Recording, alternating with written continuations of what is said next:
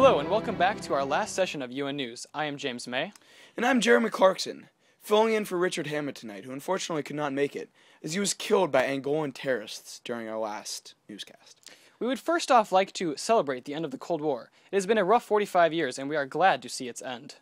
Indeed it has been.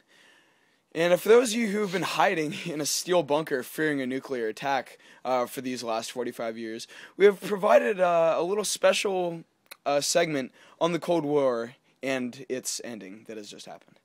We also have a series of clips showing figures from the Cold War to further inform you of this history.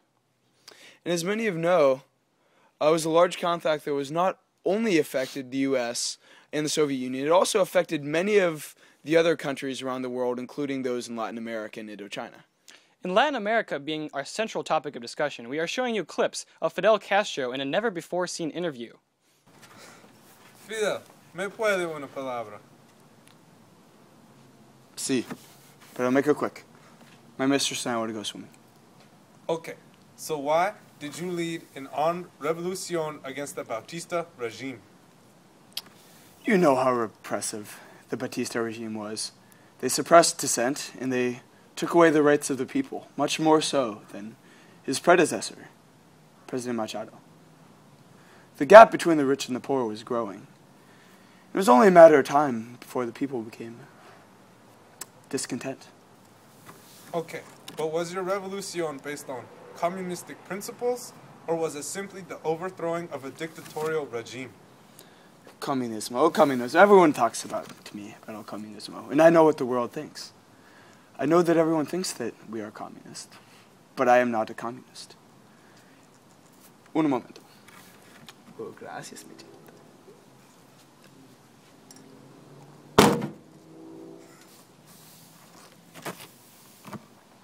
Where was I? Oh, the United States had felt their need to impose an embargo upon us, and I had to go somewhere for help. If the Soviet Union were the only people who would give me help, then so be it. Okay, so what has been the Cuban response in Cuba to the CIA's failed overthrow of your regime? Walk with me.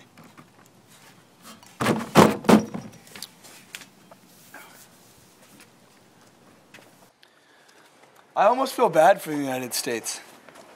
They've tried so many times to overthrow me. Their failed Bay of Pigs invasion. Their laughable attempts to assassinate me. But I've seen them coming every time. I've watched them in Iran and in Guatemala. And they failed. I see them coming each time. There's nothing they can do to stop it. Wait, what are you saying? Do you plan to attack los Estados Unidos in the future? There's nothing I can tell you, stupid Americano. There's nothing they can do to me now. And one day they will see the power that I really hold. Stupid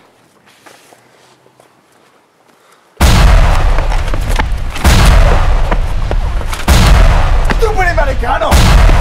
Fidel, ¿qué está pasando? Fidel, no, no, ¿por qué? No, no. I got a hostage!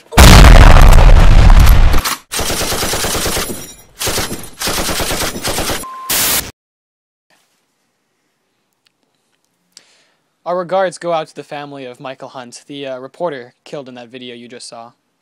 Such a shame that such a handsome man had to go like that. Oh, we haven't introduced our Bruce Jenner, a Cuban revolution analyst, who will be enlightening us on Fidel Castro and his role in the Cuban Revolution.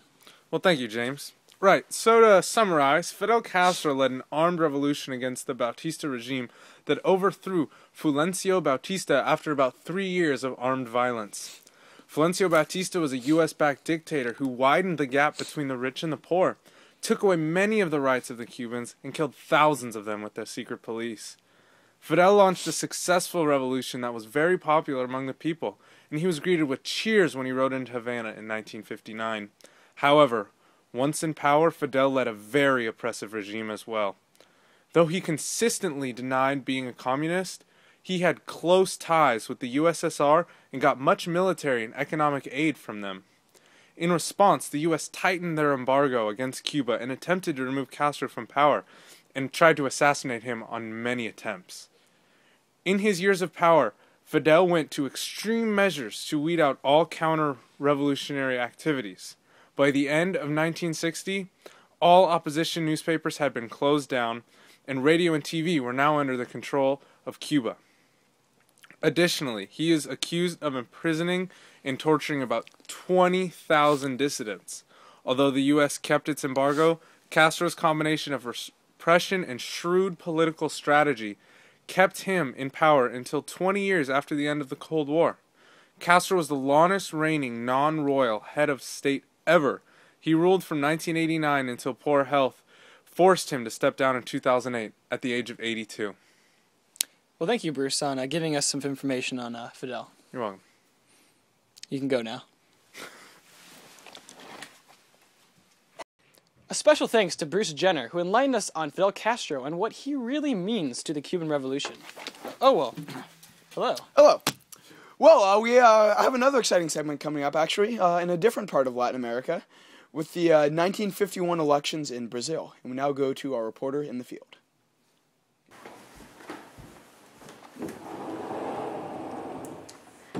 Thanks, Jeremy. I am here at a voting booth in Brasilia, the capital of Brazil, where Brazil is holding its second presidential elections since President Getulio Vargas stepped down as dictator in 1945. The 1945 elections brought Gaspar Dutra to power as Vargas resigned. However, in the years since, Dutra's policy of cooperation with the U.S. and protecting foreign industry has hurt Brazilian workers.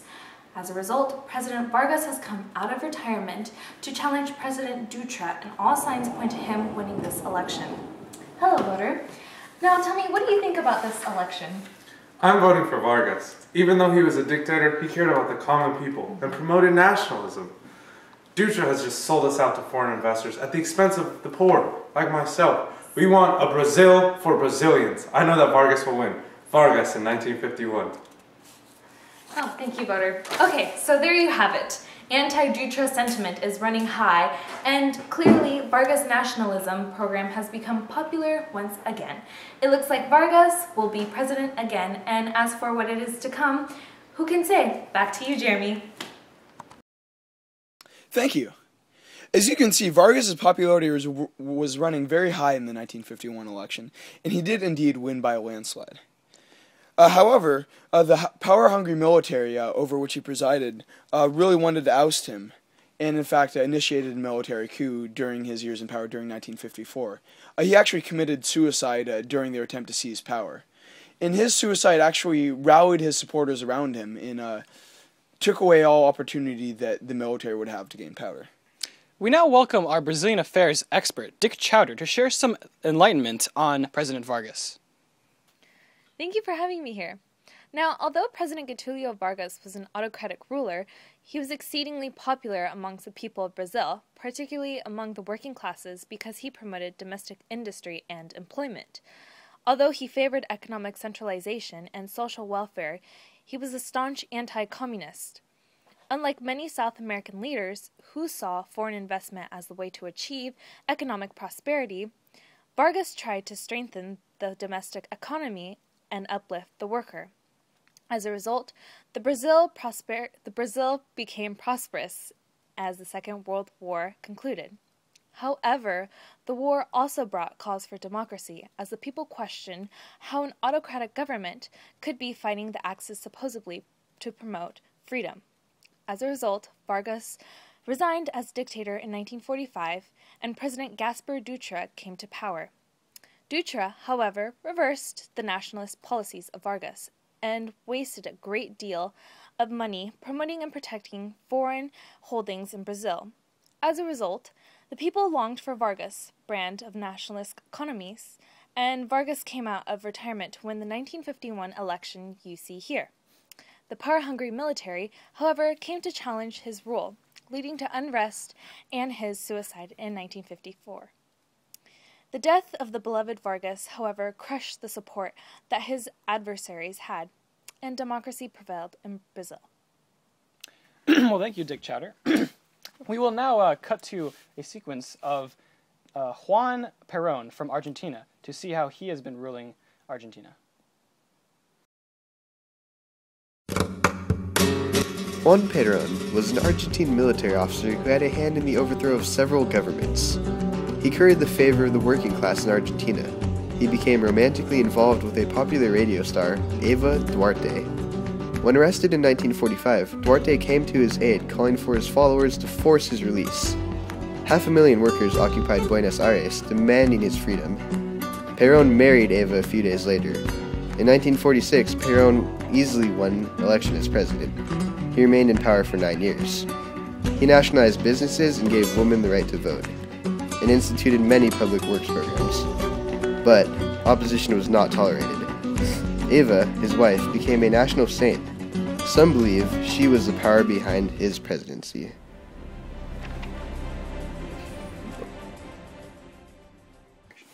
Thank you for watching our last session of UN News. It's been nice to recount all of our memories from past sessions on the Cold War. Hold on, not so fast, not so fast. What? I'm getting a transmission in that apparently intercontinental ballistic missiles have been launched. And they're heading here. To this location? What? Yeah. Seriously? No! Oh my gosh! Hold me! Hold me, Jason! Oh, we gotta get out of here! We gotta get out! Oh my gosh! Run! This way! Alright! Over this way!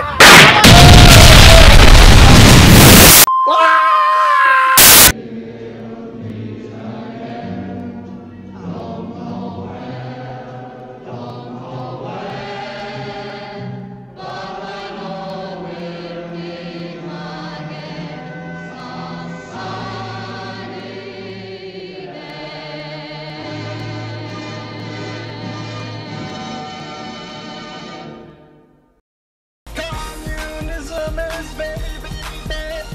Democracy is what they should have had.